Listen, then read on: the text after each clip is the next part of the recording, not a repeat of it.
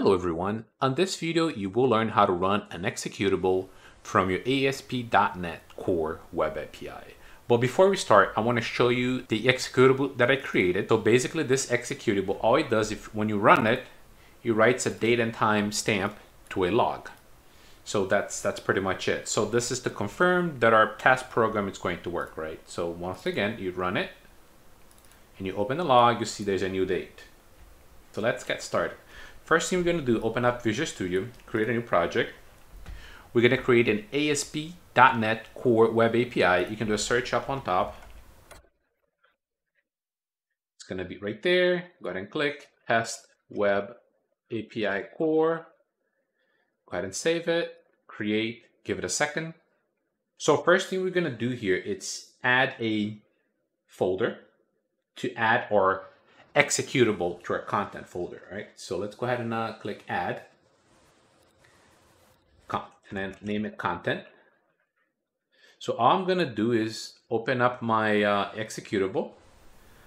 I'm gonna drag it and drop it to my content folder. As you guys can see, it's there now. Okay, next step is we're gonna create a new controller. I'm just gonna name it test controller.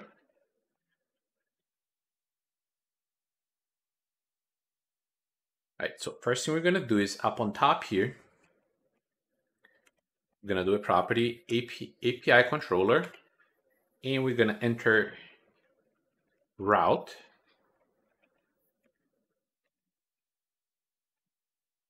controller.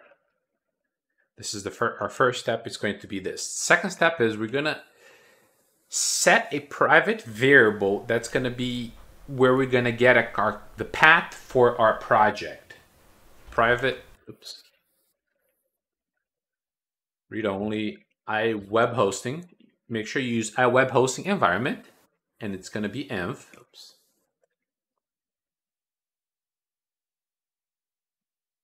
Okay.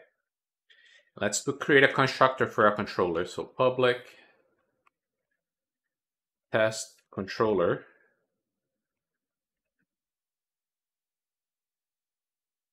Now we're going to pass in this. It's going to be env environment. So underscore env equals environment. What this does here is grab the initializer that's going to retrieve our environment path. All right, let's go ahead and create a function. It's going to be private void run executable. And we're going to pass in a parameter, string parameter.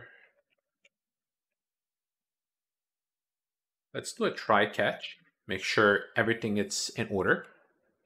All right, first line of code is going to be string content root path, and it's going to be env.environment.content root path. And then next one is going to be string web root path. It's going to be underscore env.web root path. So basically, like I said, we're trying to get to this content folder where this web API console is on, right? Now our file name is going to be content root path plus web root path plus whatever your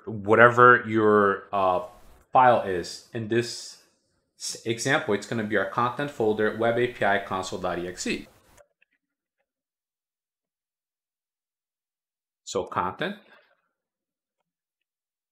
web, and you can copy this if you want.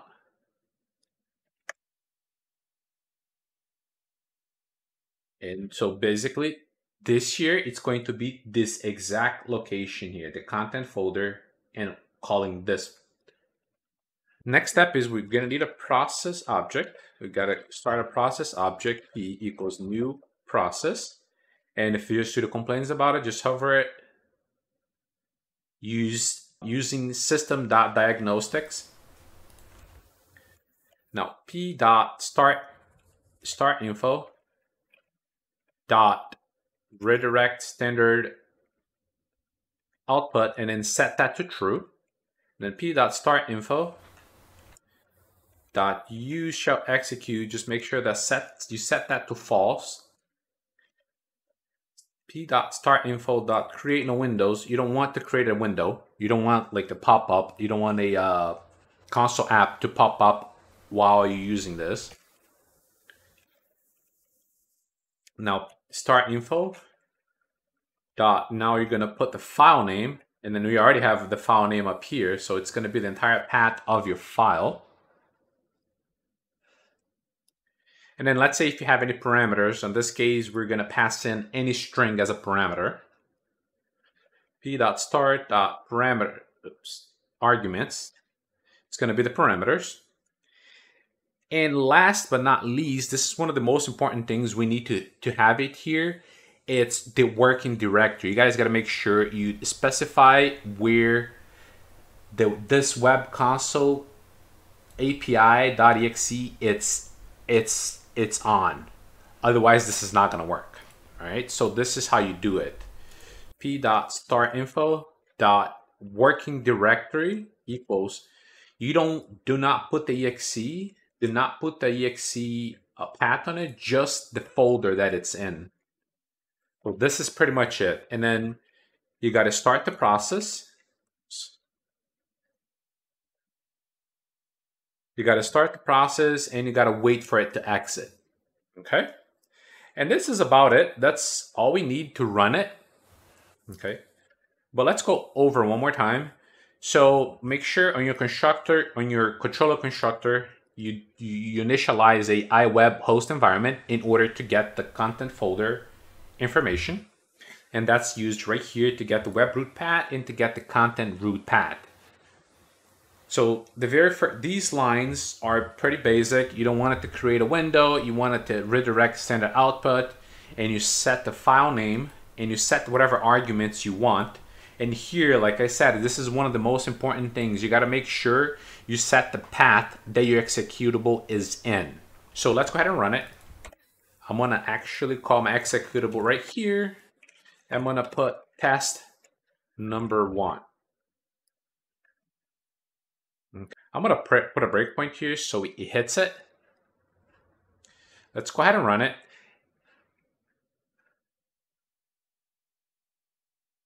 So this is set up with Swagger, but I don't really care about Swagger. All I'm going to do is go to test here. As you guys can see, it hit the index here, root folder. Let's see what the file name is. You got my whole path here. The process, what's my arguments? It's test number 1. All right, let's see here. There's a content folder start, and did it run it? No service type, ASP.NET. Okay, got it. So instead of returning a view here, because we don't have a view, let's just put this for now. This is basically just going to return my root path. It's the same thing that I'm using here. Okay, let's go ahead and run it one more time.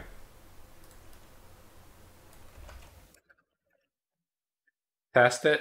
Everything should be the same. And there we go. So you ran. So now for us to check it, let's go ahead and go into this content folder. Open the content folder.